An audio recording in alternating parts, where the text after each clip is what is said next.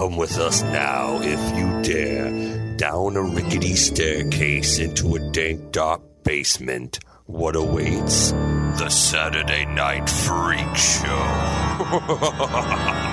Hey, thanks for listening to the Saturday Night Freak Show podcast. We're a movie talk show podcast that comes your way every Saturday, whether you're ready for it or not, in our quest for total world domination. We ask all you do is hit that like or subscribe button wherever you found us, even on Spotify. Oh, shit!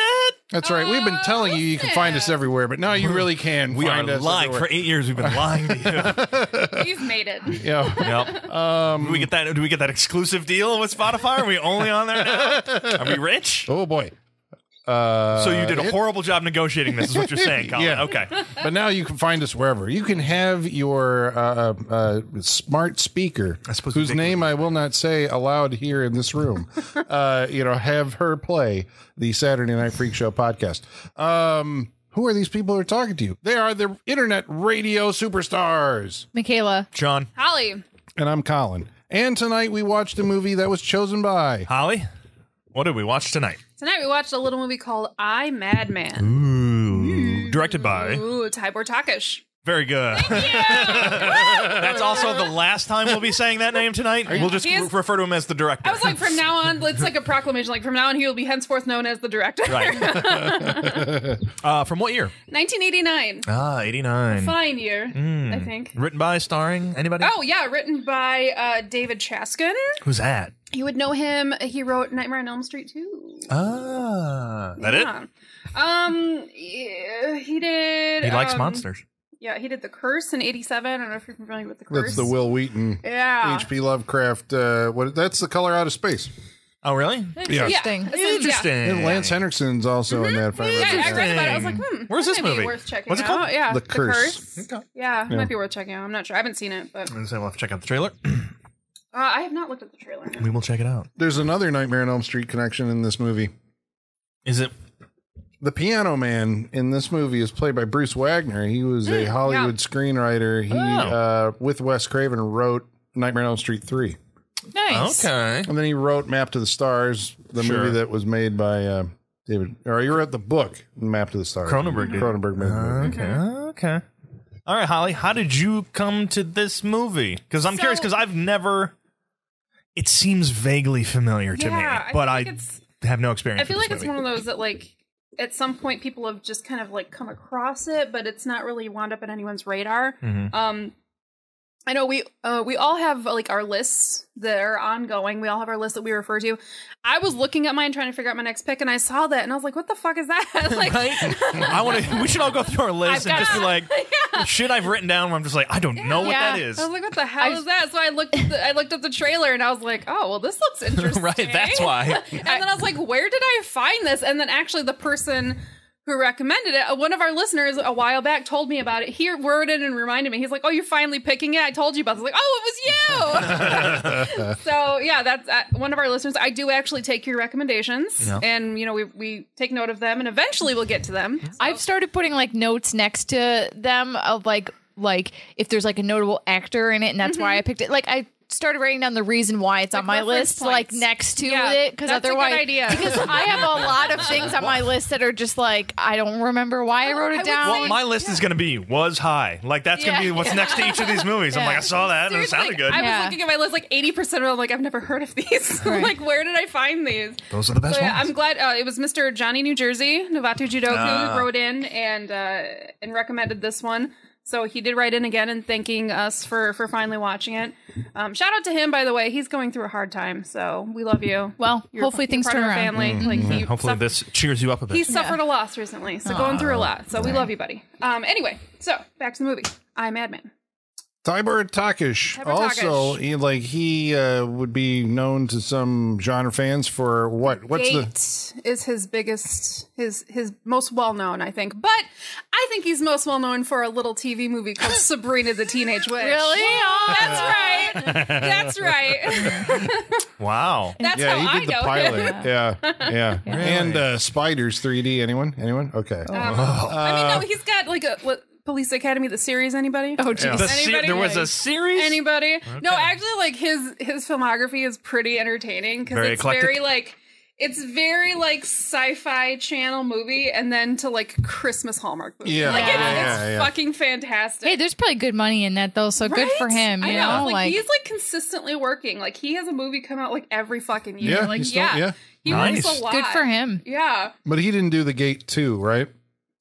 No, he didn't do Gate didn't 2. Okay, Like The Gate. Well, The Gate. You guys have heard of The I've Gate. heard The Gate. I've had it on my freak show list for forever, but I've never seen it. I don't know what it's Wait, no, I think about, he did do it. and I keep seeing the The cover Gate of 2 it. he The did? cover looks cool, Where doesn't isn't it? it like the gate written and cracking in the ground Yeah. with red eyes? Monsters coming out of It it. looks Yeah. really cool. Yeah, it looks cool. It's a movie that To like the Trespassers. yeah, he did do it, actually. Not as good as The Gate. But The Gate is like one of those movies that I think like all 80s horror fans saw at some point. Like Shit, back then. I have not. And then it played on TV all over the place. And there's a lot of stop motion. What I remember is little stop motion monsters, which we get a little bit like, obviously, if he's going to do I'm Madman, you're like, okay, you still doing that stop motion thing? Yes, you Yes, are. you are. Yeah.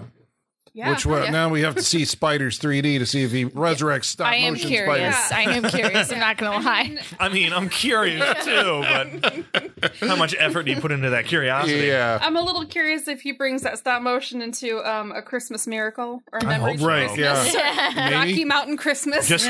Just reindeer, stop animation reindeer all over. Right. That'd be great. And then like a Harryhausen skeleton comes in and starts fighting them. I would That'd be watch great. that. Yeah.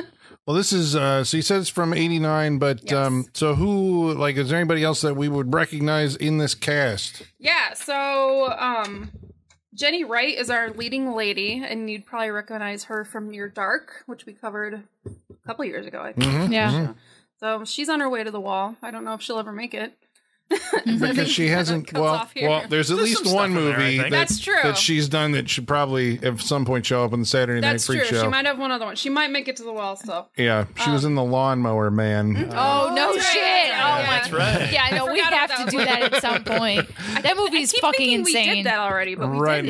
not yet. God, Jeff Fahey's in there, right? Yeah, He is the and Lawnmower Pierce Man. Brosnan, yeah. Yeah. I feel like that's another one that it's like, why haven't we brought that? Right, Yeah. yeah. Some of them Yeah. are just like two on the mark, like lawnmower man. Never two on the mark. I just assume things that are obvious like that have already been covered. Right. Yeah. Yeah. Yeah. Of course they covered it. We did Beastmaster last week. I honestly thought we'd already done it. Yeah. We always, because we have for a while, I think, been going like off center. So now it's like Yeah. some of those center movies, what I Right. consider center movies, are becoming like lost. They're like, oh, you guys haven't seen, Yeah. True. Jenny Wright had there was like a brief period in time where she was in a lot of stuff, it felt like, especially like in the genre. And maybe it wasn't like a whole lot. I mean, like you said, Near Dark. I mean, basically, then this was her, like, I think the only thing I could think was she had like a main leading role. And then, somewhere after The Lawnmower Man, I remember seeing her. She was a groupie in Pink Floyd The Wall. Oh, okay. Was the first time, like, I recognized her after I had seen Near Dark. Yeah. And then she showed up for like a scene or two in Young Guns 2. And then somewhere after Lawnmower Man, she just kind of like disappeared. And there was like, it did kind of feel like in like the horror fandom, there was this kind of like, where did Jenny Wright go? And I'm like, there's like this, I don't know. Do you think she's got enough to do like the convention circuit? Oh, for sure. Yeah, but so? they For can't sure. find her or something. But I mean, she's still obviously around. I remember it was kind of touching watching the Near Dark special features on the DVD. Where Adrian Pazdar was like, Jenny, we'd like to, talk to you again. And where'd you go? And, like That's directly to the sad. camera. But I guess she quit the business. I mean, she's still, out there somewhere. She was in like Enchanted or something in 98. 98 was her last movie. Oh, not the Disney Enchanted? No, didn't she also do, what were we just talking about? The Twister. She did Twister. Oh, not Twister. Not the Twister. and it is the Twister, but it's not that Twister. It's a different Twister from 1989. Yeah. She could totally make bank on the convention circuit if think she she did it. could. Like, there are she could, lesser people that make a lot of money than Yeah. her. There are people that have been like tertiary roles in less important movies that make money on the like convention Near Dark, circuit. Lawnmower Man, and this have a cult following. Yeah, Especially, she made like- an impression, Yeah. I think. Lance Made an impression on me. Lance Henriksen does every convention. Put her right next to him and be like, "Here's your Near Dark reunion," Yeah, and sure. then so For sure. Yeah, I don't know how to describe her appeal. There's like I don't know. There is like it's not like Girl Next Door. There's like a sensual appeal to Jenny Wright that I think, you know, the fandom has had, but it's hard to nail down because her and her friend almost had like a, and this may be stretching it a bit, and maybe because I've been watching a lot lately, but like a Marilyn Monroe, Jane Russell combo, and the blonde and the brunette, and that is because I've been. I think Gentlemen Prefer Blondes. I was watching that the other day, but that's kind of what it feels like. Work and that's or leisure? It was for work, ended up being for leisure. I love that movie. It's a great movie. I had never watched a lot of Marilyn Monroe. I know her. Yeah. She's good. Yeah. Have you watched Some Like It Hot? Yes. Yeah. Oh God, I love that movie. But I think she gives. What's the Western River? Is it Cowboys? There was something a river or something. River of No Return, maybe? She's in a Western. It's a really late performance of hers, but you should check it out. It's good. Okay, yeah, I have appreciation for it. But I think they have a similarity, and she gives off like a sexy innocence, right? And I don't want that to sound like creepy or anything. No, I get it. But she does give that off, and, you know, it comes through in the movie. It is River of No Return with Robert Mitchum. Okay. There you go. That You sounds should definitely watch it. It's good. And Rory Calhoun, too. So. There you go. Yeah. There we go. Yeah. Nice. But I think we get a sexiness from her. This movie starts out pretty sexy, I will say. Yeah, it's like that sexy, sweet girl next door kind of thing. Yeah, for sure. And who's her co-star in this movie? Oh, her co-star. What was his fucking name? Clayton Rohner? If the name doesn't sound familiar, if you see the guy, Yeah. you'll know who he is. I think we had this discussion last time we saw him on this show. Probably. Which was in The Relic. Right. He was Right, he was in The Relic. Right. Yeah, Pretty much the same character. Yeah, forgot he was about basically the same I character. feel like in he that. was a little more memorable in this. He had a bigger part. Well, Yeah, he's a big. But the biggest role that I remember him in, once I saw him, I'm like, hey, he's the guy from April Fool's Day. Like, he's I forgot about that. He's just one of the guys for me. There you go. Like, Yeah, that's the movie that I remember. Had an impression on me. Yeah. If you've seen the movie, you know why. But also a very good movie. Yeah. He looks like a low rent Harry Hamlin to me. Mm-hmm. Yeah, he's in that. Yeah. You could see either one of those being cast in these parts. And I think there's only one other person in the, like up front, there's 3 people in the cast. There's more obviously in the cast, but the other one is who? So our very own Madman himself is Randall William Cook. Okay, so I was not familiar with who this guy is. We need to talk about William Randall Cook. Okay. Wait, is it William Randall or Randall William? What? It sounds like a serial killer name either way. It's Randall Williams. Randall Williams. I will Okay. probably switch that. Because it should be like William Randall Cook. That guy sounds like a killer. That's a serial killer, yeah. It does, but no, it's Randall William Cook. But Randy Cook sounds like he's all right. Randy Cook's our guy. Yeah. So Randy Cook has done, he's kind of like a Hollywood legend as far as like animation goes. So our director really wanted some like top-notch animation skills for that weird creature, the jackal boy. He wanted some animation for it. He's like, I got to get someone good. So he wanted Randall because he was a huge fan of his work. We know him from his work in The Thing, all the Lord of the Rings movies, the Ghostbuster movies. Like, he's done a shit ton of top-notch like animation. So that's who he wanted. Did he do the Terror Dogs? I'm guessing. Like, that's nice. So he's done a lot of really cool shit. And he was like, there's no fucking way I'm going to afford him. And then he's like, I know for a fact that dude's always wanted to play a villain in a movie. So he's like, hey, do you want to play my monster? I want you to do the animation, but you also get to play my monster. He's like, I'm fucking in. Do you know how old he was at the time this movie was made? Because the villain is like made to be like a 40-something odd year old guy. I don't know if he was that age or whatever. Did he also do The Gate? I asked only because The Gate had similar stop motion. Yeah, he did The Gate. Okay. So I guess what's this movie about? So this movie is about a young woman, lives in Hollywood. She's an aspiring actress, works in a bookstore. Big fan of like the old school, like noir horror kind of books. Like pulp thrillers. Pulp thrillers, yes, thank you. She's a big fan of the pulp. So she's reading these gritty books, and she gets these specific books from like an estate sale that come into the bookstore. And as she starts reading them, she gets so involved, like her imagination takes her through the books, and we kind of start to see like her world and the world in the book kind of merge. And then we realize that it's actually merging, and these things are actually happening in her life. Mm-hmm. So she's reading about this, the Madman, and then she starts seeing him in her world. And he is okay. So the villain character is okay. So the movie started off, and it starts off with one of those fake out openings where we see a doctor in a Los Angeles hotel in the 50s. That is a vampire. Don't you dare tell me that is a doctor. That is Max Shrek.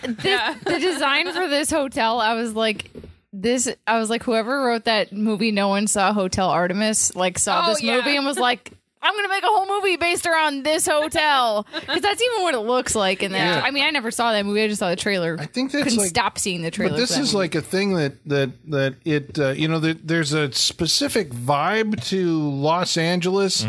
Especially when they do like these LA hotel based stories. Because I mean, I thought of, did you ever see Tobe Hooper's Toolbox Murders? Nope. Also feels like, Fright Night Part 2 also had this kind of, whenever they do Los Angeles hotel sets, even Lord of Illusions had stuff like that. I don't know what the vibe is. There's still like a, I guess it's like an architectural thing, but I can't explain what it is because it's not like. Even when they did American Horror Story Hotel, they were trying to capture that as well. It's just that feeling of like stucco walls and maybe. There's something about like the hotels in the Hollywood area that like they've forever been like a hangout. Like that. Like there's always celebrities. Everything there. feels always very things lived happening in. there.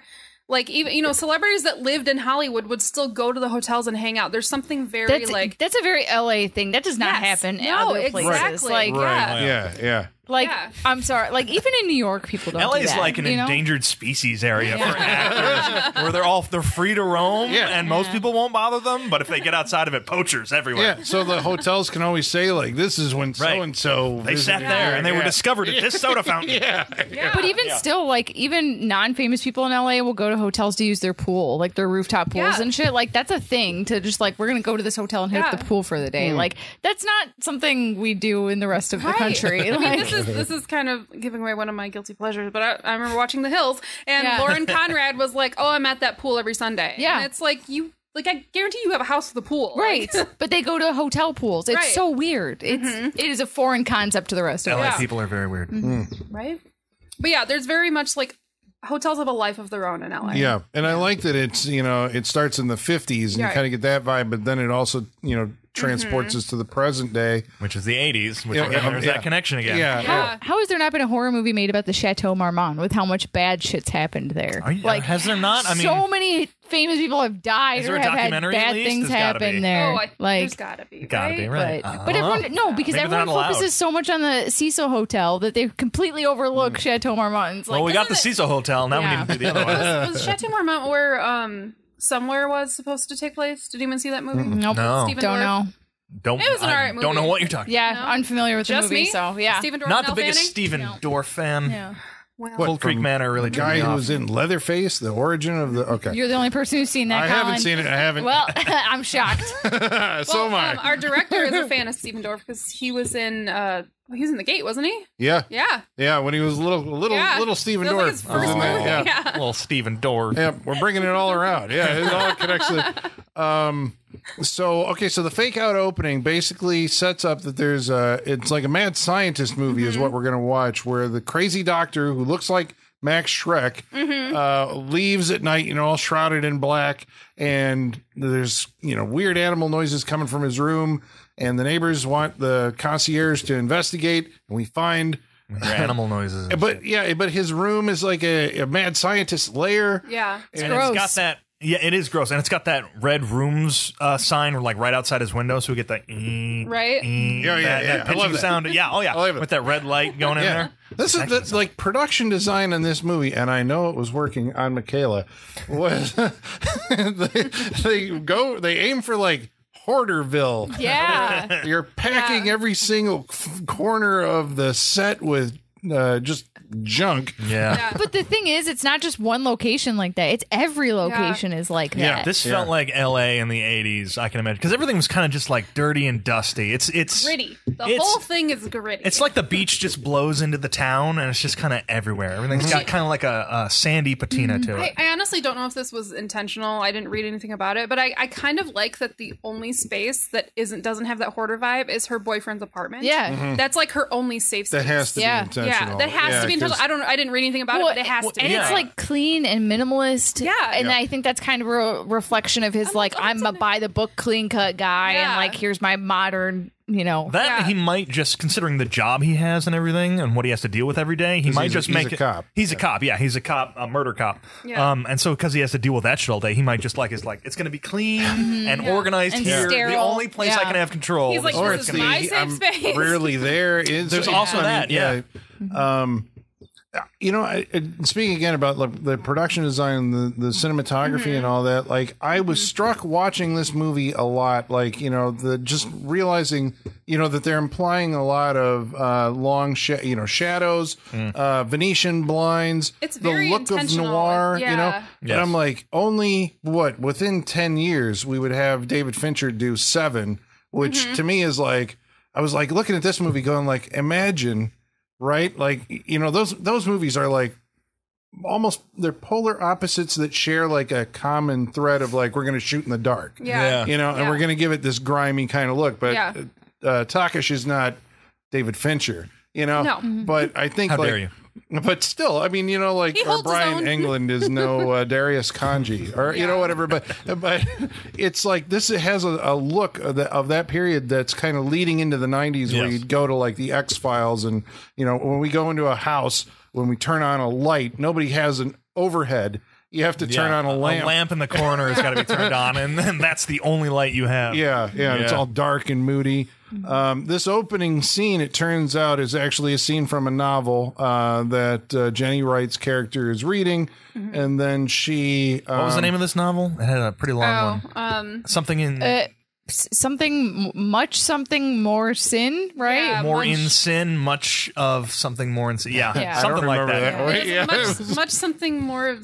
Yeah. Yeah. Yeah. I remember. It had a Jekyll on the front, but that's it. Yeah. It's on the movie I remember zooming in on the book that her character is reading in the movie poster. If you zoom all the way, you can see it. It's that. So she has a relationship with this police officer. Richard. And they set up kind of he's, we're going to have one of these kind of new nightmare in the mouth of madness things or whatever, where we're making a comment on the consumers of horror fiction because he's why do you read that crap? Because it's affecting her mind in a way that she's having nightmares that are become living nightmares or something. And it may be affecting her sanity. Right? That's where we're going with this. Right. So he's I am seeing the world as a sane person. Right. And you're experiencing some weird, possibly supernatural or maybe madness. Was it much of madness? It's much madness, more sin. There it is. Oh, wow. What is it? Madness, more sin. There we go. Love it. She works at a bookstore. Yes. This is one of those classic, we got books stacked from, floor to ceiling. Triggering Michaela. Keep this bookstore away from me. I don't ever want to go to one like this. I worked in a real bookstore for way too long to tolerate this shit. If there's a rash of used bookstore burnings, I think we have a suspect. I will not tolerate this mess. I want to lay it out here for the listeners. It's not used bookstores as the problem. Right. It's a hoarder's nest where you literally have to walk between stacks of books piled up to the ceiling in no order whatsoever. Even on the stairs, they're piled up so that one person can fit through. That's not fucking normal. No, that's a safety hazard. I totally understand this. It's I love flea markets, but I hate the the flea market buildings, the permanent ones, because those are just chaotic and they trigger my anxiety. Yep.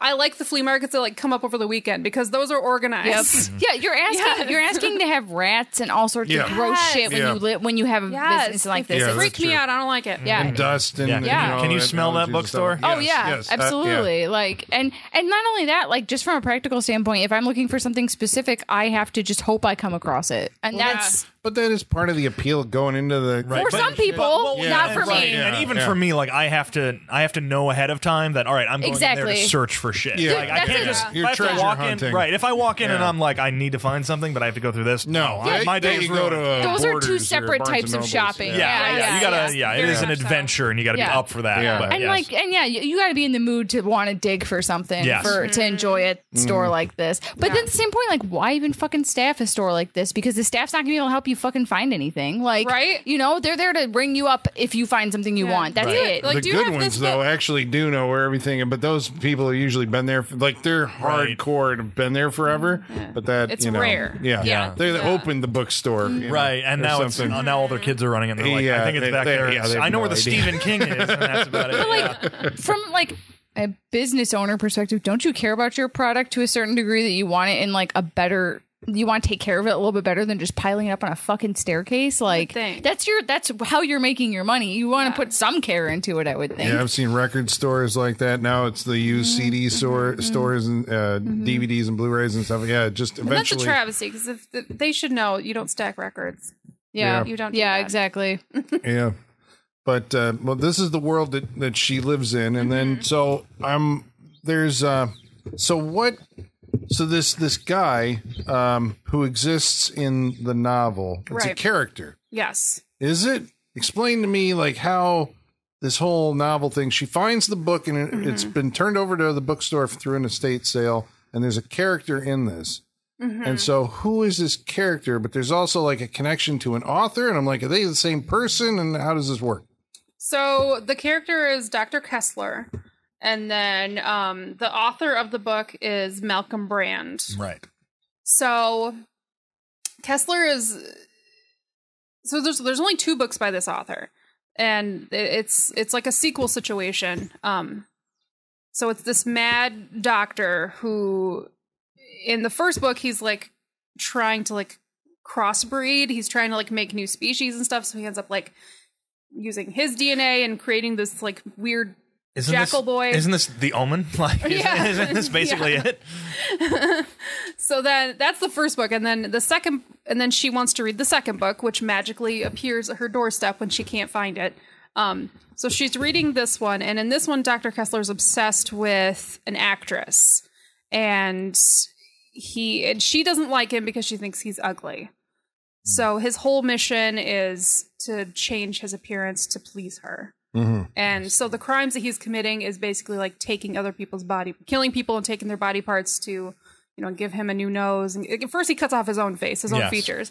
And then the murders start happening. He starts collecting new features. Yep. And then this is what starts to bleed over into the real world, where it seems like this Dr. Kessler character or Malcolm Brand or they're the same person, because he says, I think at some point we find out these books are quote unquote nonfiction. Right. Yeah. And she goes to visit the publisher of his 2 books, and he lays down a story about the author and how the things he did to himself ended up in his Madman book, the mutilation and whatnot. So it did happen and ended up in the book. So at that point we learn that Malcolm Brand was nuts. Like, he went off the deep end. Right. Yeah, because he dies in real life, right? This is what I was led to believe by what the publisher tells us is that he was crazy. He thought that he was being hunted by the characters from his original novel. So we kind of get that kind of magical thing happening that, the character, he said he was, he said they didn't want to do what he wanted them to do. Like, they were talking back to him. He's like, no, we're not going to listen to you. Yeah. And the publisher's office is an even grosser hoarder's nest than anything we've seen before. This is what the third hoarding location we've seen at this point. Yeah. Like, these are individuals who are so busy and consumed with their jobs that they ignore everything else. I only sell smut, is what he tells her, right? Yeah. She's not too busy. She just spends all her time reading. Yeah, she's just lazy and gross. She needs to clean her apartment. And did she even have a TV? Yes, she did. She had a TV because we saw it at static at one point. So she is also, I don't know if we mentioned this, she's also an actress because she lives in Los Angeles. Right. And this is what you do. Yeah. So she goes to auditions with a friend of hers. Yeah, she has an acting class. And she hates the redheaded actress. She's like, she's talented, she's beautiful, I hate her. Which, like, I kind of wish this movie would have given us a reason to hate her. Like, just the wig alone. Just show. I think that's our reason to hate her. The wig is bad, but like, just show us her being a bitch to her or something in like one scene to give us a reason to really be like, yeah. Well, I don't think I don't think we're meant to dislike her, because even she talks about her and she's like, "What? She's talented. She's beautiful." Like, she doesn't hate her, but she does hate her. Right? It's like legitimately not liking someone because, like, God damn it, why are you so good? Yeah, she's jealous of her, and we get that because, like, she's like, she's great. Like, why? Because he makes a comment about not liking her, and she's like, "Why don't you like her? She's great." Yeah, you know. So I don't think we're meant to not like her. I was, because when we're introduced to this character, she's doing a scene. At the beginning, in front of the class and all that, and when we see the wig, I'm like, was this for this scene right here? Right. Because it's so obviously. I'm glad there was a reason for it. I'm glad we find out later why the wig existed in this movie. Because I was like, what's wrong with this actress's hair? Like, you know. But there was another thing that was set up in that scene that I didn't realize until later when I was trying to process, like, okay, what's our killer after? But the fact that he's going after body parts, right? Mm-hmm. Her hair is red and stands out. Mm-hmm. Jenny Wright's actor friend says that we're never going to get to do my Cyrano, and puts on like a big fake nose, therefore drawing attention to the fact that, like, later on when it's like, well, he's going to get the hair from somebody. Yep. He's going to get the ear from somebody. He's going to get the nose and the lips. And I was just kind of like going, okay, the way that this movie's going to angle down is eventually her boyfriend is going to become a target for some feature, right? He is going to kill the boyfriend in order to go, like, now I've got his whatever. Right, now you'll love me. And now you'll love me, right?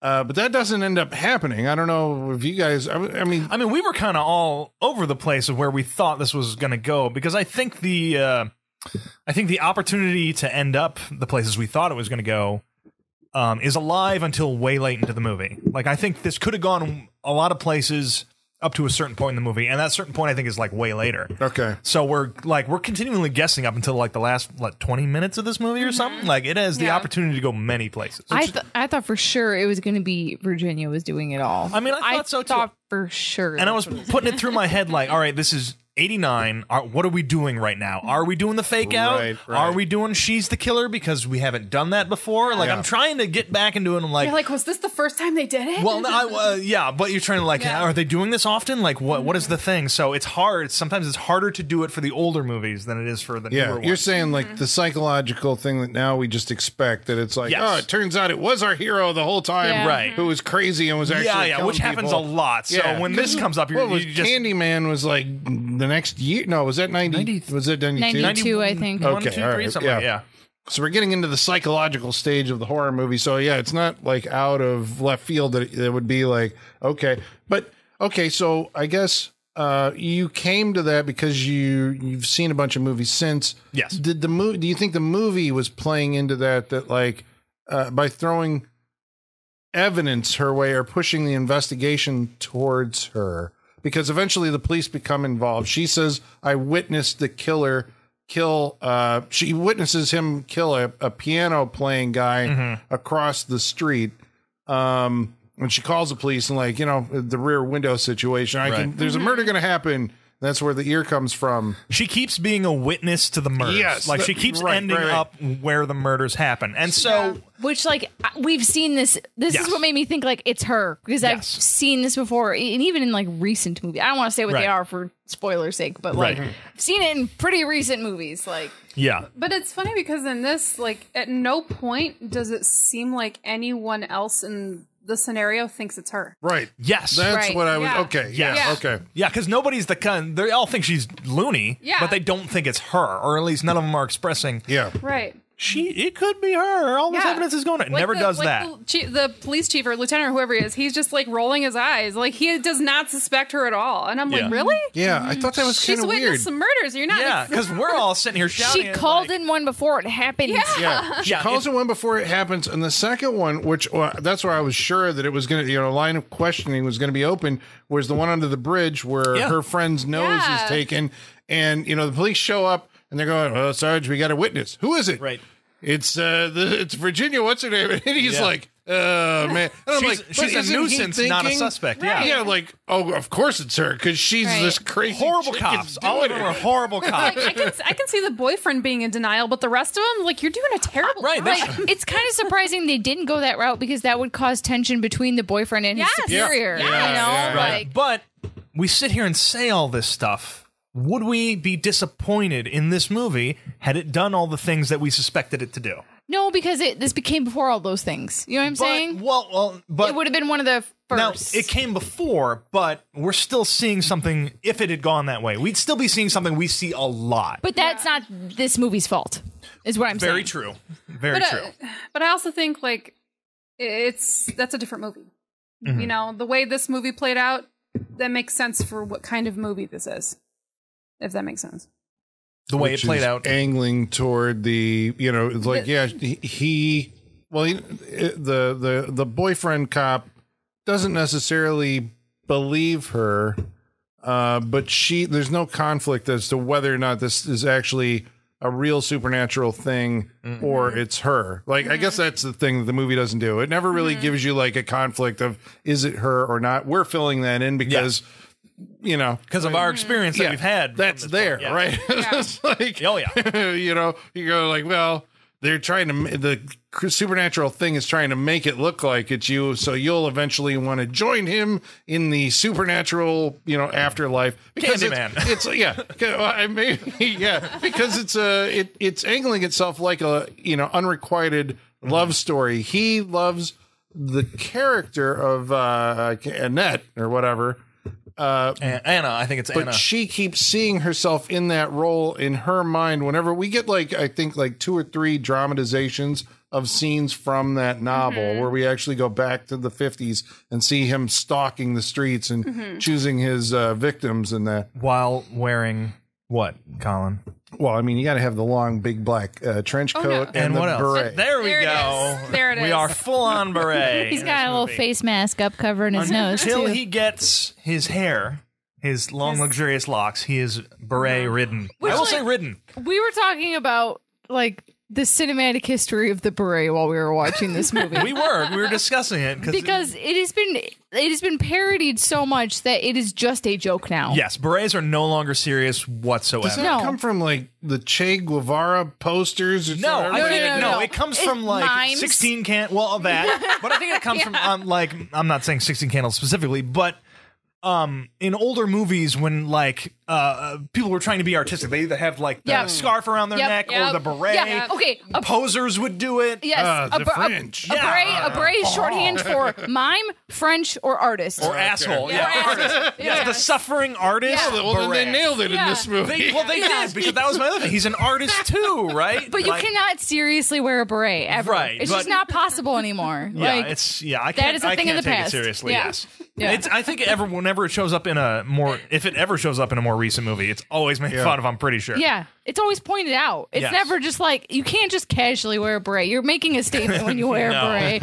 That's a specific statement. Yes. Did you guys ever see the Robert Englund Phantom of the Opera? I have not seen it. No. Okay, I'm only bringing it up for those of you who have. It's like if you haven't seen this movie, it's like there's some similarities in both the girl in that the focus of his attention works in a music store. So there's all this published music. It looks like the bookstore. That makes sense. Yes. He also has a disfigurement and puts prosthetic pieces on his face, and he's going after this girl. There's a lot of shots in streets with guy in a big black cloak, a lot of smoke. And it came out the same year as this. Interesting. I think it's just that artistic thing. An artist that's targeting a. And Darkman wasn't far behind this, right? Was Darkman 1990? I think it was. It feels like 90, 91. I think so. Yeah, I rewatched that this past Halloween, and what a great movie! Darkman. We did an episode on it. That's right. You should go back and listen to our Darkman episodes. Always shilling. Get it, Colin. We got 2 on this. I wore the shirt out today to show the people, like, hey, you see this shirt? So basically that becomes the thing. She's trying to convince people. I was actually surprised at how clearly she understood what was happening. There was really no question to her. Like, this is what's happening. I started reading the book, and somehow it has bled over into, reality. And this guy is now going after, like it says in the book, what he's going to do. Yep. He's gonna go after a person and try to get their hair. He's gonna go after a person and try to get their nose. He's gonna go after a person and try to get their lips. And it describes how this is gonna happen. That's the guy you're looking for. And she's trying desperately to convince her boyfriend and the police that like this is your guy. And they of course are treating it like rational people do. Like, okay, that's crazy. Right, because she says a character, he got out of the book. Like, that's her explanation for it. And you can't, like, do that. Like, the character came out of the book, now he's killing people. Like, I don't know. So the only thing, I guess I was kind of like, when, because he does kill her, well, the actress, that's where he gets the hair from, the redheaded actress. Yep. He gets the nose from the Cyrano de Bergerac actor. Yep. And then, so it's like, clearly it's people within your social circle. And then there comes this moment where it's like, well, next he's going to go after, Stone cats. Yeah, he's going to go after somebody for their lips. And he's described her hot lips on the pillow. And, she works at a place surrounded by books. A love-thirsty woman, yeah. Yeah. And there's cats. And she makes the connection that this is the library, which we haven't seen in the movie before, but there's stone, I think they call them Stone Cold Cats. I think it's what it says in the book. Well, I was going to say it's the New York Library. That's not true. Or because we're in Los Angeles. Oh, we are in Los Angeles. That's what I was fucking... That's where my confusion was, because I'm like, there's lions in front of libraries. Where are we? Because I was thinking New York there for a second, but I forgot. It's a Ghostbusters library. Yes. Yeah. Well, and the Chicago Art Museum has lions in front of it, too. There's more lions in front of shit than she's thinking about. Yeah. So this begins like a segment of the movie where... So that's why I'm curious where you guys were, because I was sitting there going like... Really? You're making that connection where it's been your social circle and the only other person you know is your friend who works in the same store as you do, which is a bookstore, and a cat just jumped in the last scene and gave us a little cat scare. Yeah. Like, clearly. Which we didn't get in the part where I said we were going to get a cat scare. God damn it. Yeah. This movie surprises me to no end. I zig, they zag. Yeah. God damn it. But that could be a good thing. You can't zigzag through that fucking bookstore though, man. It's so crowded full of shit. Can't. Good luck. You can't. No. Well, but you're right. She messes it up. But did you, when you were watching it, were you like, well, clearly that means it's her friend, or were you kind of going with like, okay, well, where are we going now? Because this leads us into like a 15-minute diversion in the movie. The cat mentioned, I was like, okay, so it's the cat at the bookstore, because why else would they make a point of being like, look, we have a cat now? Yeah. Like there's that, and when she said, I'll be there in a half hour, I'm leaving, and the friend says, okay, I'll unpack it tonight. I knew right then, I'm like, she's dead. Because if she's gonna leave and then her friend's gonna be at the bookstore all by herself, I'm like, yeah, that's the one you're obviously they're going for. Like this whole library with the cats and all that stuff, I'm like, this is not gonna happen. Like, it just can't. Well, I guess the question then is, so how did you feel during those sequences? I mean, was it like, well, clearly we're off like somewhere, this is just spinning our wheels because we got to get back to the I mean, it's like 15 minutes of the movie where it's like, I guess that's one of those things where it feels like the audience is ahead of the movie. Right. But that's the problem. But were they in 1989 is what I'm trying to think. Like, would they be, unlike, I'm not trying to discount how smart audiences were in 1989, but like, would they be clued in? Have they seen stuff before that would clue them into this, or was this a complete surprise? The movie is doing it for you. Yeah. Like, Cat, always surrounded by books, and then she reads a description that's like, basically that's what, because I think didn't the friend who was in the bookstore, co-worker, I guess what am I trying to say? Co-worker, not store owner, Mona. There we go. Didn't she also say something about there was like she was like looking for like a boyfriend or something. Yeah. The first scene that we see her, she's doing her lipstick. Like, and she says like if she's talking about her what's her name? Not Anna. Virginia. Virginia, yes. Virginia. Yes, and Virginia's like, if a man like that proposed to me, I'd saddle up and there it is. There it is. Yeah, I knew I was like, that. Yes. Yeah. I feel like they could have done something different with the misdirection. Like, I feel like she could have suspected that he's going to attack her in her apartment and she's actually in the bookstore, or vice versa. She thinks she's going to get attacked in the bookstore, so they stake that out and then it's actually in her apartment. They could have done something like that, right? Like that would have made more sense. Which I feel like in a lot of like police procedural movies that happens a lot. You know, I feel like that's something we're comfortable with as an audience. Is like that kind of like, oh, we set up at the wrong location. You know? Silence of the Lambs. Well, because that's what I'm, and maybe that movie, you know, because that came later, and I was like, okay, is this doing that thing where there is a scene where Virginia is trying to pose basically as bait, in the library, and there's a scene where she's in a room, she's all wired up, you know, to the cops, and she's like, I'm in a room, and I hear footsteps, and there's a guy coming, and we see someone walking into the room. And I'm like, are they doing cross-cutting where, like, this is actually the guy in but he's there. The end of Silence of the Lambs. They keep showing it. You think it's in her library, but it's at the bookstore. And you're just like, yes. Because they did that, I'm sorry, they did that before when they're shifting between the 50s and the 80s with Virginia in her apartment. That's what I'm going to call her from now on. Yeah. And like, I'm totally fine with this misdirection, with this like wrong location. Just the library doesn't make sense. Right. Like I said, it should have been bookstore and her apartment swapped. That's what it should have been. That's what it made sense. It doesn't make any sense for the character to assume that that's what that means. Yeah. Like, why don't they just have her like pretending to work the bookstore and, you know, try to lure him there, and then, oh, nope, he actually went to her friend's apartment. That makes more sense. Right. Yeah. I think they're definitely setting it up for, because everyone still thinks she's nuts. Yeah, but but my problem with it is like, I was with that character up until that point, but then it was like, you are missing something completely obvious. It makes the character dumb. Exactly. You know? Because she's been getting it this whole time. Yeah. Right. And this is the point where, it's like, you're sharp on everything and absolutely correct. You're this time it's like, you're dumb. And they do kind of, like, I see this and you don't. They do kind of muddle with her when she ends up being wrong. Because she says, I don't know, there's tons of places with books and cats and shit like that. You're right. They probably should have just kept her right on it. But it's also like the extra layer of like kind of stupid to it is like the cops aren't taking her seriously at all until this point, and then they take her seriously on her wrong lead. I did not get that. Why all of a sudden are they trusting her enough to set up this whole like sting? Yeah, it's a lot of manpower. The only thing we get is the boyfriend like went to town went to bat for went to town. No, he did not go to town. That was earlier in the movie. That was earlier. That was the sexiness. No, he went to bat for to get people to check this out. Even a few what do you call them? A few uniforms in there. Yeah. What did the other cop call him?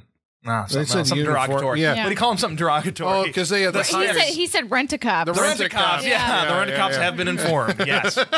Yes. That was funny. That was funny. Yeah, because they organized this whole sting based on, I mean, her shitty assumption, basically. Yeah, is it desperate? That's what I'm like. Is it desperation on the part of the cops? Where like, well, this woman has predicted one murder, and she's been at the scene of like at least one more. Yeah. Was it two more? Yeah. At least one more. So I guess what do we have to lose? So they the whole force shows up. We're going to stake out this library. I think so. I think it comes across when the boyfriend's talking to her about how his boss is making him chase down other leads because they have nothing at this point. So I guess it does come down to like desperation that they would finally listen to her. He had to do a lot of convincing on that. But then it's funny that the librarian actually so they have this librarian, because it's like, it's going to be the librarian. And she is getting all wired up, with the microphones to go out there. And she passes out. It's too much. She faints. So, of course, that means that Virginia's going to have to do it. Virginia has to step in. Yes, yeah, of course. Yeah. She finally gets, and at this point, she finally gets the look that she's had in the 50s flashbacks. Mm-hmm. Like, they finally cross that over into this reality, I'll say, which is I thought was kind of a nice touch. There was a nice transition to the 50s thing that I kind of liked. There was one in her bedroom where she, got out of bed and, stepped into the shadow. Then when she steps back out of the shadow... That was nice. Close up, she's in a different wardrobe, different hairstyle and all. I'm like, oh, okay. I mean, there's some good transitions. Yeah, there's this blurring of dimensions. I think the shadows help with that. Yeah. In this, because you can just go into one, come out the other. Yeah. And it's never really explained, I don't think, how this guy is able to transcend time or dimension or whatever, right? And be very very knowledgeable about where people are going to be and what she's doing. Yeah. And following her and knowing, like, making her play the game he's playing. Yeah, like, we don't know the logic behind it all falls in pretty good. Like, how does he, like, he got pretty lucky, or he's a little supernatural. Yeah. Because there is a jackal in this movie. So yeah, but that's, I guess that's what I'm angling towards. It's like, because at some point you have to go, well, like, okay, how do you defeat your supernatural menace, right? Like, what is his Achilles heel? Which I was like, okay, it's going to be one of these, you burn the book. Right. Then we get into the genre of magic book movies. Right. Yeah. We're like, how do we do this? But that's not what happens. No. Yeah. I mean, it's still magic book as far as I'm concerned. Well, yeah, I guess toward the end it does kind of. But that's what I wasn't expecting it. But it ended up being like, all right, I guess it's somebody's magic here. Like some magic is going on, some supernatural element to this. Yeah. But why? How? Heretofore? I don't know. Yeah, just I mean, I guess if you're that evil. No, I don't know what they're going for here. It's just the guy somehow transferred into the spirit realm and is able to come out through this somehow one book. Malcolm Brand made this universe that's like supernatural. I don't know. They never, like, that's the thing about it. We know that he was doing the things that he was writing about, and they never say if, like, it happened because he wrote it or he wrote it because it happened. Right. I was waiting for this whole thing to be done and then for, like, the book to be published. Like, this was all happening and the book hadn't been published yet. And then it would come out, I, Madman, and it would be the story that we just watched or something like that. Yeah. Because it could have gone that way. It could have, Yeah. But somehow his inner workings has created this, like, supernatural world. So how do you create the I, Madman? Use the other creature he created. Well, obviously. I mean, first we have to revisit Michaela's hoarding corner one more time for the run up the stairs. Because National Geographic is a hazard. It's a okay. But they're in every bookstore. But this is true though. Have you ever just owned one National Geographic? Yes. No, Colin, come on. They multiply. If you have I see what you're saying. Like, you never just own one issue. No, you have like a stack. You always have, like, I had them growing up, and it was always like, I don't know if it's because we had a subscription or what. Or they're always around. But they always come in bulk. It's like, you can never just get a issue, you know? It's like ordering Encyclopedia Britannicas at that point. Yeah. Like, they never just like... It's like illegal for them to be separated or something. They're always together, but she's running up the stairs that has like the stacks of books on the side and is like narrow enough for one person. And she knocks a couple stacks of books down, and it's literally like an avalanche of books. Right, and then we see the avalanche of yellow, and we all knew what it was. We all knew. It's so funny. I have to bring this up real quick. I can't believe that this is a topic of conversation twice in a week for me. But my friend sent me this picture the other day. And she says, should I buy this? It's every National Geographic from 1984 to 1990 for That's what I'm saying! For $60. They only come as a set. They only come that way. Can you imagine? And I was like, why is National Geographic playing such a huge part in my life right now? Yeah. And I kind of laughed when we saw that many of them coming down because those fuckers are slippery. They are. That's very glossy. like glossy paper, man. And so like it makes sense that she would not be able to get any traction on that shit. Like, wonderful. Yeah, I'd buy it, man. Well, and like not only that, like I was kind of surprised there wasn't like a paper cut scene happening at that point. I was like, oh my god, the paper cuts if you're like trying to climb up this avalanche. I mean, wouldn't it have have been great if we stopped for like 10 minutes at that point in the movie and just like, Yeah. Well, I like that he's following her, and he actually has to deal with the National Geographic spillage also. Trying the supernatural killer. But she does figure out that the way to beat him is to, because, her boyfriend comes in and he finally gets the note that she left for him because it was left on his desk. Yeah. And so he shows up to save the day and shoots our bad guy. okay, shot him. But bullets won't stop the supernatural, Sean. Guess not. They won't. Well, what will stop the supernatural, Holly? Other supernatural. Jackal boys. Jackal boy. Obviously. Did we say that this Jackal boy is like his son? Right, it's Dr. Kessler's son. Like, because he used his semen to... Yes. Yeah, didn't they explain that, right? So he took his semen and the eggs of a jackal and then supplanted that into a surrogate. And this is explained while they're in the middle of foreplay. Right, they are. Was that the one where she was like asking him, like, "Would you cut off your ear for me?" Yeah. No. This was the legitimate sex scene. That's why I'm saying, like, she's literally like unbuttoning his pants, and she's This is 10 minutes into the movie. She's like, he takes his semen, unzip. I'm like, what? Yeah, This is not the dirty talk that I know of. Their dirty talk is so fucking weird. Like, weird. Well, it adds another level to it because this is 10 minutes into the movie, and not knowing anything about it, I didn't know what was going to happen. Right. Because this, right off the bat, this felt like an anthology story that was about to end. Yeah. Like she was talking about the creepy stuff, and then she was going to transform and rip them apart. Yeah. Like, that's the feeling I got from that scene. I thought it was going to be an anthology too. I was like, here we go. That's what I thought. I'm like, oh, this is going to happen to him. We're going to be done and go on to the next one. That's the feeling I got from For it. sure. And I would have been okay with that. Yeah. Right. I was like, okay. I'm in for this. Yeah, but no, this is just their foreplay is talking about like Tell me about your stupid books. Yeah. I'm sorry. It just keeps going. I didn't hear a word they said, so it's fine. It was a sexy scene to me, so It was, yeah. And it went on for a while It was- too. it was was like, a while. this is a very tender moment between these people that we're witnessing a lot of. But Jackal Boy. So yeah, she opens the first book, and she opens to the page talking about how the Jackal Boy is not dead and comes back. She has to read it, and reading it makes it happen right now. Yes, which I'm pretty sure, Sean, this was an episode of Are You Afraid of the Dark? It's been an episode of a few things, I think, just think reading so. it and things happen. I've seen that Yeah. story before. But then Jackal Boy shows back up. I was so happy. I was. It was mouth open just happiness and we keep for the talking rest about of the Jackal movie. Boy. This is the stop animation that our leading man created. Yeah. Yes. Yeah, and then it gets like bisected. It does. Yeah. It gets ghosted. It gets ghosted. Like the a window up pane, and down window pane breaks, and it comes out and slices him in half. Just like and there's Carl. chocolate syrup everywhere. Just like Carl. Just like Carl. Except Carl's dead.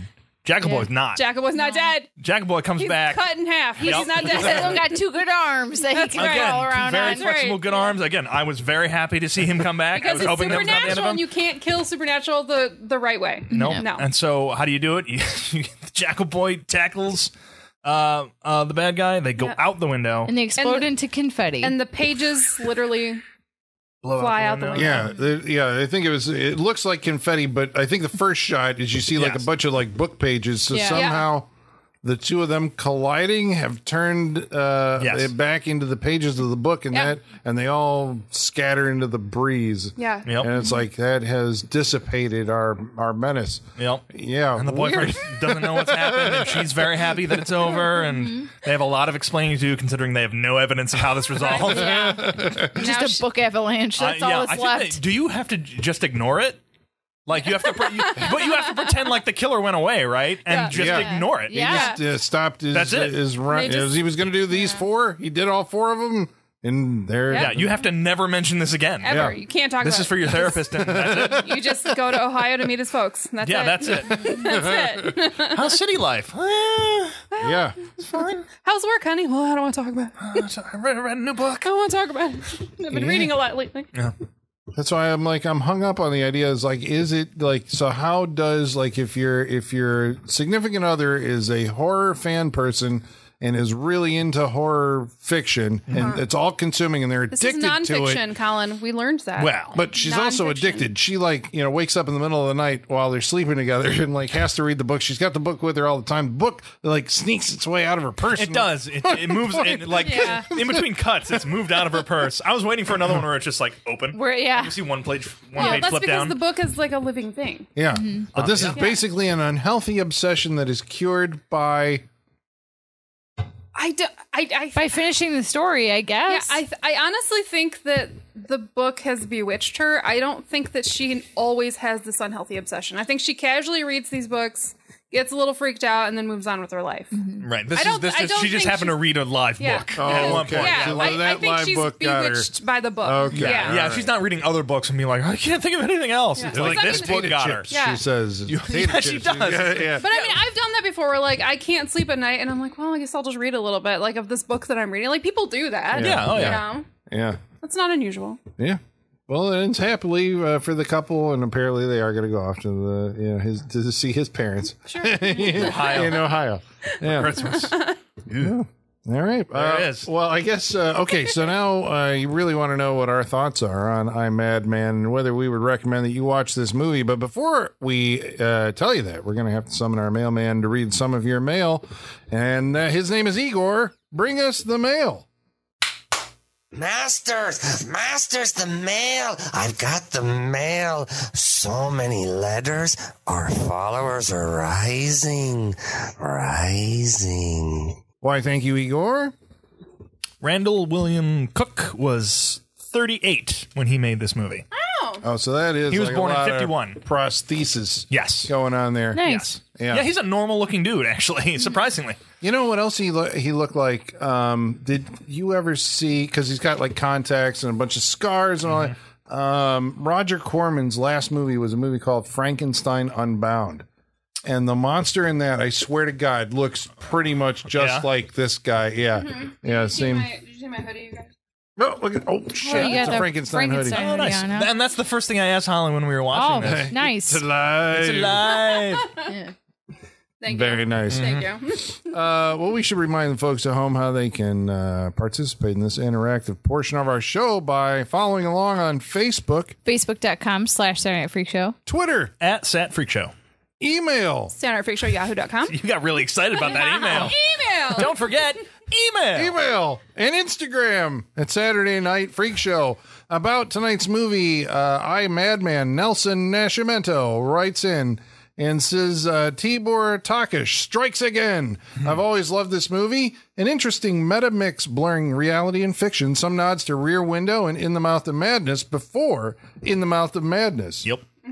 For sure. Yep. Robin Linneman Silverberg says, this is one that slipped by me, but by the looks of the trailer, I'm going to have to search it out. Yeah, that was my thought, too. Nope. Michael Whitaker says, well, I'm 2 seconds in and Willem Dafoe from Shadow of the Vampire showed up, so there's that. He's not wrong. Oh, he does look like. He looks- He really does. Okay, there it is. Yeah. He says, I'm also convinced there's more dreamlike fake outs and her nightie is going to get progressively smaller. Well, that's what I was wondering. It did happen. We're like, Yeah. 90, underwear. Where are we going? Yeah, it's like what year? From the 50s to the 80s. Yeah. Simon Carter. Yeah, what decade were people walking around just naked? Like, are we going to go to that decade anytime soon? 1362. Simon Carter says, all I remember of this movie is the weird Madman Mars song. It seemed like it was from a totally different time period. It should have been played on a lute or some such shit. Or I'm confusing two movies in my head. A lute, like Sting. It turns out you are, Simon. You're thinking of Madman, the movie about Madman Mars. It's like a Friday the 13th with Galen Ross in it. Okay. She was in Dawn of the Dead. About 2 weeks ago, we watched Death Wish 3. Grindhouse 84 says, the movie is the fucking Wild West. Anything goes. It's canon at its best. It also features a young Alex Winter. Oh, yeah. That movie is just like unhinged. I gotta watch this movie. You do. Yeah. All right. Just go straight to that one. Okay. But get some ice cream because you're going to want it. Apparently. That's what I On hear. that episode, I was saying you got to watch like Invasion USA, Death Wish 3, and Cobra. Yeah. Yeah. And I've got the first two down, so we're good. There you go. Art by Queasy says, okay, so we were saying that Alex Winter was in this movie. He also was in, obviously Bill and Ted and The Lost Boys, but he was a director of a movie called Freaked. And Art by Queasy says, Freaked is rad. We've gotten recommended to watch it several Freaks times keeps by now. coming up. Yeah, it's like a carnival. It's been on my list. Movie. Yeah. Yeah. I have not seen it all the way through. I have not either. I've seen that image for my entire life of Alex Winter half. Yeah. Colin, don't watch it. I know how you are. Okay. Yeah, I was gonna say don't watch it within the next 2 weeks because then you're just gonna be like, fuck, I watched it already. Yeah. Okay. All right. It's coming to the Saturday Night Freak Show at some point. I mean, it has part of Just our stop title watching movies, in Colin. Who knows what's coming? Yeah. Okay. So we were also talking on the Death Wish 3 episode. At some point at the end of the movie, the hero's sidekick is using a weapon hitherto unknown to the Saturday Night Freak Show, which was basically a pipe that somehow you could cock the pipe, and by doing so would fire. It was like a shotgun, but it was a pipe. Right. He just went with and it would fire a shotgun. It's a looper gun, basically. Okay, so Sean's saying it's a looper gun. Mike Welch writes in and says it's a zip gun. I thought zip guns were smaller. I mean, this is pretty small in this movie. It's not how big? big. It's a metal like pipe. a foot long, maybe. Oh, yeah. It's like two pipes, one inside the other, and when you pull the top pipe on, it literally looks like the guy's running around with a pipe in his hand in the streets. I'll go with that zip gun. That sounds about right. Owen Johnson says, I never gave the Death Wish films any attention. It just had that grandpa vibe. I'm not saying grandpa vibes are bad, but when I was little, I had Stallone and Arnie movies.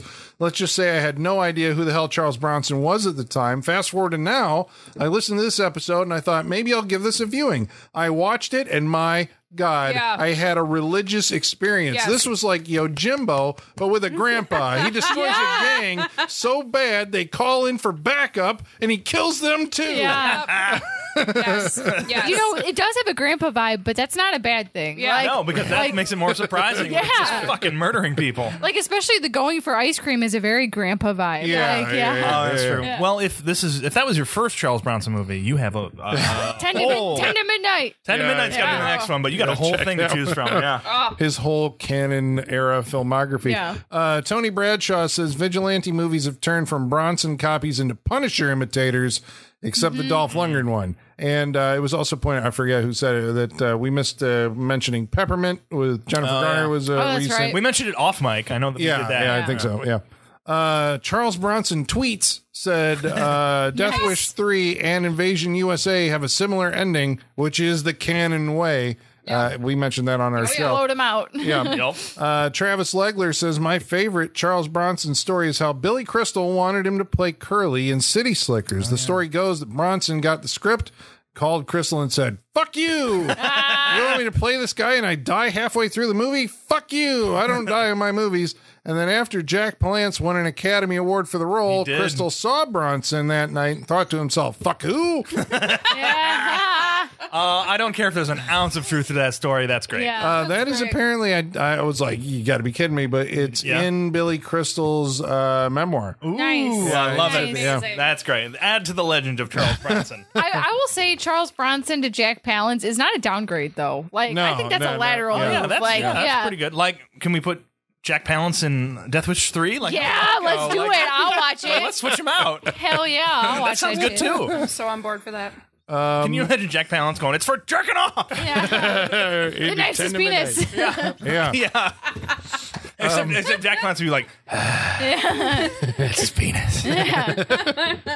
That's also my Clint Eastwood Tango. impression. It's interchangeable. Tango. Yeah. I was thinking about Tango and Cash, and he has the two rats And in you his got to put hand. Bronson in that role. And he puts them down to the Tango. face. Are we going to move into a phase of They could be appreciating interchangeable. Jack Palance? They really could be interchangeable. Yeah. Wow. Yeah. Well, let's not say that. You deep fake people out there, deep fake these two back and forth. Put Jack Palance in fucking 10 to Midnight. I'd Put watch Charles that. Bronson in Tango and Cash. I like it. I'd watch that. Yeah. We also watched a movie called Shoot 'Em Up a couple weeks ago. Brett Williams wrote in and said, I haven't seen a Clive Owen movie that I remember, but looking at these photos you posted on your social media, I think I might see what Michaela and Holly are seeing in Clive Owen. He does look like a young 1980s Mel Gibson. I only have pics to go off here, but seeing him on film might be different.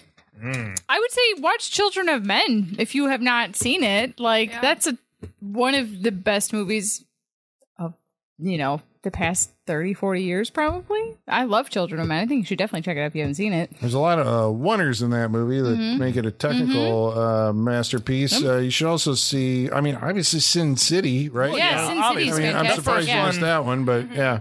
He's not in the second one. No. But also, don't watch the second one is anyway. Fucking terrible. It's a oh my bad movie. God. It's a bad movie. That's another episode. That's another episode. Because I was like, man, it might. Okay, so now we're on to the most exciting moment of our show, which you're going to find out whether we like tonight's movie. Colin! What did you think about this movie? I'm sorry I yelled so loud. What did you think about Madman? I liked Madman. I was. I had seen it before. I think I told Holly, I was like, yeah, I watched it before and it didn't, like stand out from the crowd kind of thing like back then. But it I feels think, like it could get lost. Well, I think it's because, when you look at movies that you really remember, they have these standout set pieces. And this movie really doesn't have these big moments, Or music to go with it. Yeah. So it doesn't have that, but it's like as a piece. When you're watching it, it's like it does have I think, a pretty well written story, except for that detour that we all saw. You know, it was like, okay, this is unnecessary. 15 minutes of the movie going the wrong way. We know what they're trying to do. Wrong way. Right. Yeah. But I mean, the rest of that and the way it was put together, I think now looking back on it, was kind of like forward thinking visually, you know, kind of giving you that what would be the 90s, you know, film noir. I don't know if that's the right phrase for a 90s thing, you know, but it presaged, I think, like where David Fincher, X-Files, you know, in the Saw movies eventually would go. Everywhere's dark. I thought the bad guy was, again, we were like anticipating the Candyman or something. There's a lot to be interested in this movie that I think you should definitely, I think you should check it out. Yeah, I mean, it's one that probably has gotten past a lot of you.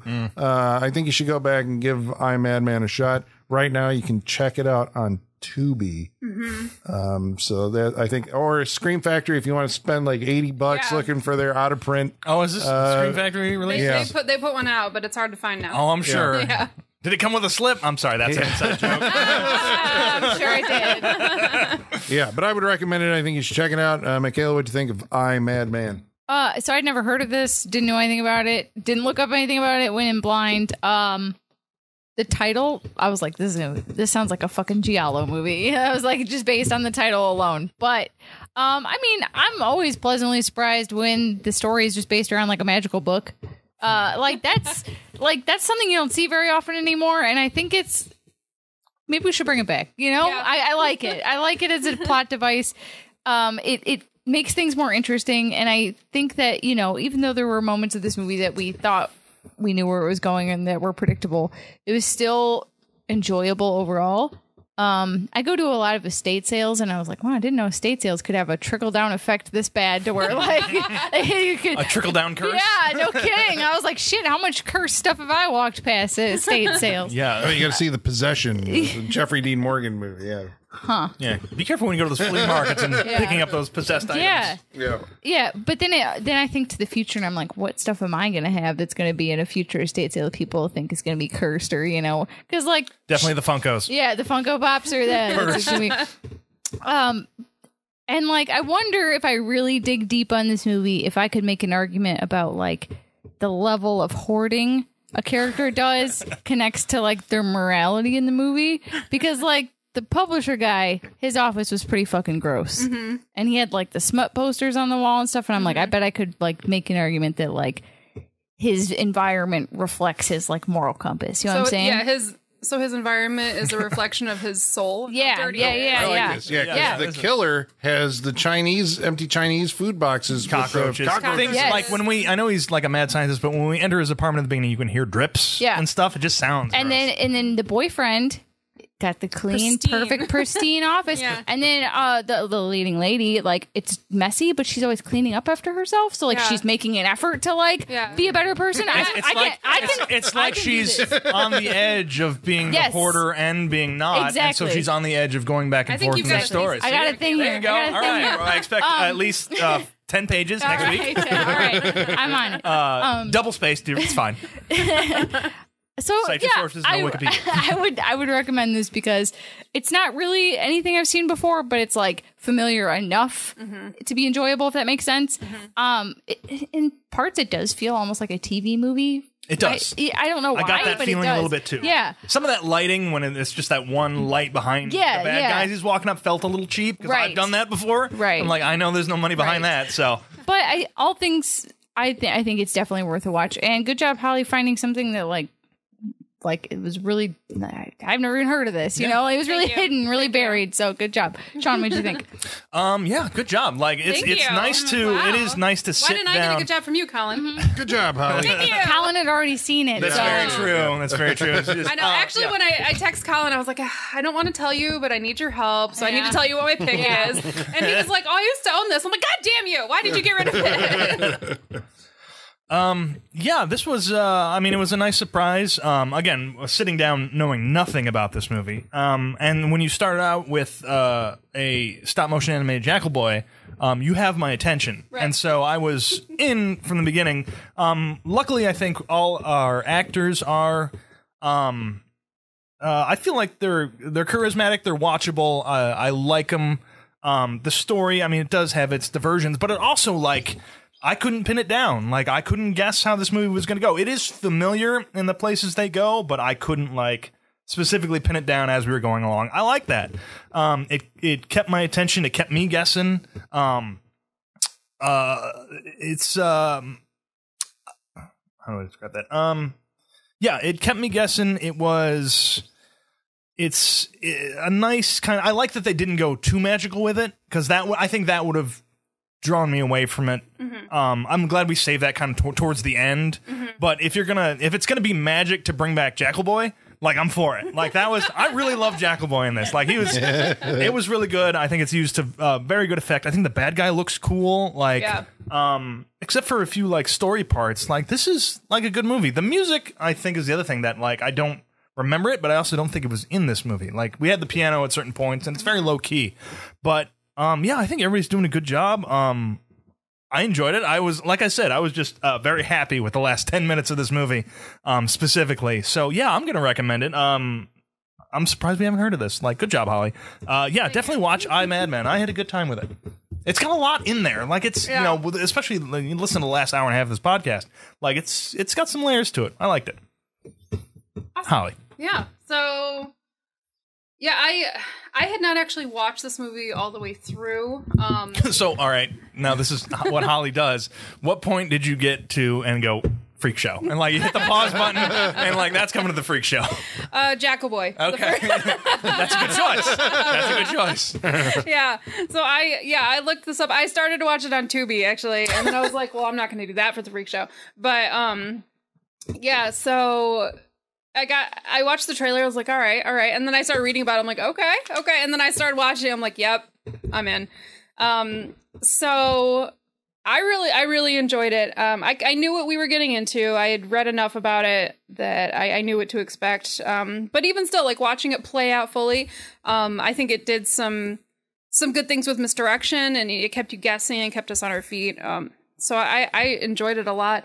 Michaela, you'll be interested to know that he was offered, our director was offered The Wraith and passed on it. Oh, no. What? Big mistake, dude. He wanted to do The Gate instead. Well, actually, maybe that was a good choice. I was going to say, we got The Gate and then we got The Wraith, so good decision on his part, yeah. I was like, I'm okay with it. I think everything worked out in the end. I'm okay with it. I was like, I have to. Which there's finally a Blu-ray coming out soon, guys. I saw dear listeners, we have a Wraith Blu-ray coming. Which we've all been wanting to buy for 2 years now. Yeah, ever since we all didn't recommend it, we've been wanting to buy this movie. It's, well, too late for you probably in the future, but right now it's $12 on Amazon. Right? Yeah. And then I was curious, Colin, at one point we saw when she was looking for the publisher, she passed by, like, the porn house, and they were advertising Metal Messiah.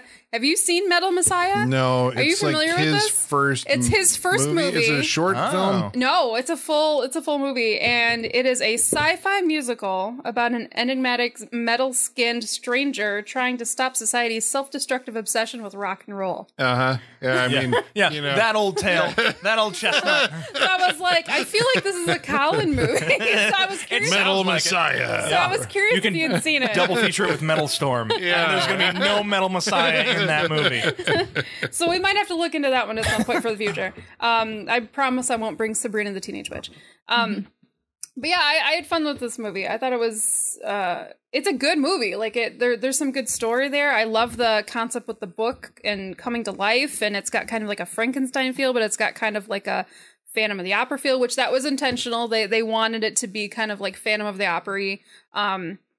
They pulled off that, like, pulp noir feel, and I thought it was really cool. Like, and the artwork in it, like, lent itself to that too. It really like, did. On the books and in the publisher's office, because he's got more on the walls and everything. Yeah, and I know, like, the cinematographer, the director, they all, like, really pulled from watching like Outer Limits and Twilight Zone, and they pulled from like Forbidden Planet. They had a lot of influences that I think really came through and worked really well for this movie. So yeah, I thought it was great.